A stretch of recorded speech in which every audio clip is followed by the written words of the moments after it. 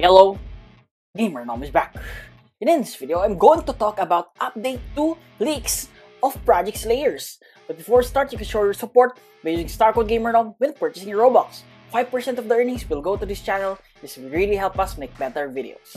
Where the echo slam. Oh, there it is. Forward. There's your slam. There's the dunk.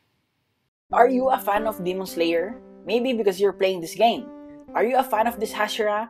And if you are, guys, this update is for you. So before we showcase one of the skills, make sure to follow Jur on Twitter, DevJur.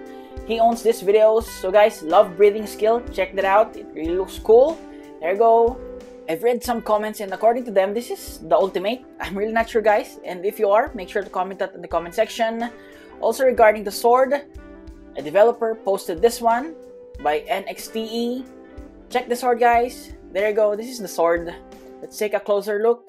There you go. There are engraved characters that I cannot read.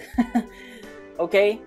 So guys, according to the developer who posted this one, the sword can bend and stretch, etc. So guys, it's clear. Another photo. There you go. And again, guys, if you check the video, it really is bending and stretching. See that?